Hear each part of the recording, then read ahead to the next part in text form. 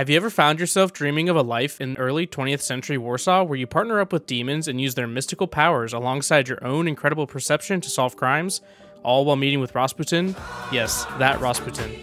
If you said yes, then you have an interesting and particular taste, my friend, but if you said no, like most people, then hopefully by the end of this video, you'll be looking for the nearest time machine. Hey there, people of the fort. My name is Derek, and today we're going to be taking a look at the Thaumaturge. I'd like to thank Fool's Theory and 11-Bit Studios for extending the chance for us to cover this game. There's a lot to discuss, so let's jump right in.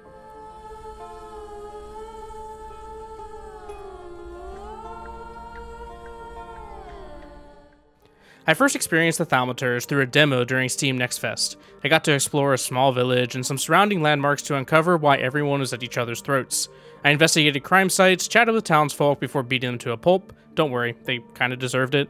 Manipulated horse carriage drivers and reconnected with my not so creepy but terrifying salutor, Ooper. There's something raw and gritty about this game that leaves you waiting to turn the page to find out what happens next. After 2 hours of immersing myself as the protagonist Wiktor, the Thaumaturge flew to the top of my most anticipated releases in 2024. Let's break down what there is to do in the Thaumaturge and what makes it such a drawing experience. You're really experiencing two games at once. On one hand, you have an investigation simulator, questioning the townsfolk and finding clues to answer questions and solve crimes or personal problems. But if I'm being honest, Wiktor seems to find himself in the middle of a lot of problems that may or may not be of the concern of the local authorities. When people aren't talking, you enter the other game, which is a turn-based fighting mode, but it actually has a surprising amount of depth to it. At face value, it seems like you don't have much freedom to outwitting or overpowering your opponent, but in actuality, you will gain new enhancements that you can assign to your abilities, letting you customize your fighting style and catering it towards the enemies at hand. At its core, that is the experience that the Thaumaturge offers, but there is something that makes this adventure unique. Wiktor isn't your ordinary detective, he is, you guessed it, a Thaumaturge, which is essentially a magician, kind of. In this game, a Thaumaturge partners with creatures called salutors. Salutors come in many different forms, but they're all terrifying. Big mouths, creepy tongues, birds, essentially things of nightmares. Without spoiling too much, salutors cling onto specific flaws found in humans. Thaumaturge go around to relieve these affected humans and maybe even catch the salutors for their own personal use, kinda like Pokemon. This game has you encountering many different salutors, each with their own strengths and bonuses, which in turn you can use in battle. But you can also use them to increase your perception of your surroundings to find more clues, improve your interactions with people, and ultimately grant you a better understanding of the world around you. As you grow stronger in the art of Thaumaturgy, you feed Wiktor's flaw of pride, which he often likes to use in his day-to-day conversation. The problem is, his prideful remarks often come off a little straightforward and aggressive, which people don't like. And to be honest, most of Wiktor's comments are on the more aggressive side of things, which often leads to the dropping of words and throwing of fists. Jumping from chatting to people to punching them in the face was enjoyable, and a little laughable sometimes. There's something special about questioning two guys yelling at a lamppost that then turns into a battle, only for you to punch them a few times before shooting them with a pistol, which should normally result in someone lying on the ground unresponsive. However, in this world, you would come out of the fight and your friendly opposition, brandishing gun wounds and bruises, would agree that maybe they shouldn't yell at a lamppost. Realistic? I'm not so sure, but it definitely got a chuckle out of me. I do wish that some of the transitions made a little more sense in the game though. While you have the opportunity to make choices that will affect outcomes in the game, it felt pretty linear.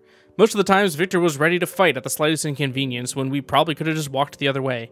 Not only that, but some of the answer choices had Wiktor saying something really different than I thought he was going to. I'd pick an answer choice like, kindly suggest they move away to avoid getting hurt, which would have Wiktor say, hey you, move yourself before you get the beat out of you, which would then make them fight me, only for me to drop them on the ground. Listen, I know this is 1905 Warsaw, but come on, were people really like this? Probably, but I still think Wiktor could have been the difference maker. That being said, I really enjoyed the fights. Sometimes the story can get a little slow in between Wiktor's MMA fights, so when one did come about, I was on the edge of my seat plotting my combat strategy. As I mentioned earlier, these fights are turn-based, usually pinning Wiktor against multiple opponents, which makes it seem like he's at an unfair disadvantage, but that's where we have our Varsovian enemies fooled. We get to call our Salutor counterparts to our side in battle, which definitely evens the playing field. The Salutors in the game each come with unique fighting strengths that you can use to pair with your own abilities to attempt to get the upper hand on your foes.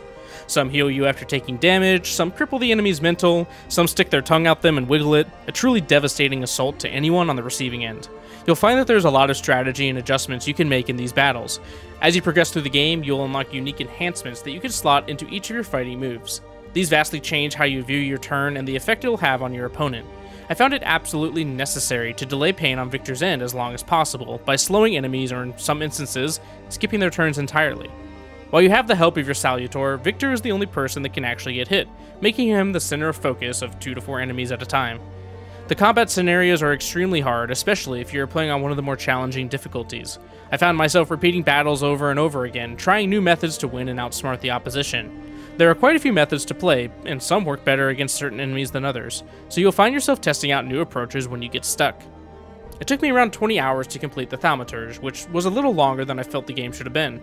I did some of the side quests, but there was still a lot more for me to experience. However, towards the end I was looking forward to seeing the resolution that my adventures with Wiktor had been building towards. Ultimately, the story and the world was unique, dark, and covered a setting that I haven't had the chance to explore yet. If you're looking for a game that offers a new look on turn-based combat while offering an engaging and unique story, then the Thaumaturge might be up your alley. Some areas could have been more fleshed out, and some of the dialogue dragged on and felt misplaced. However, the overarching direction was worth it, which is why I'm giving the Thaumaturge the Pillowfort stamp of approval. Hopefully you check it out.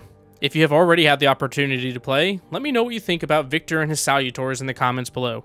If you enjoyed the video, please leave a like and consider subscribing so that you can stay up to date on our latest content.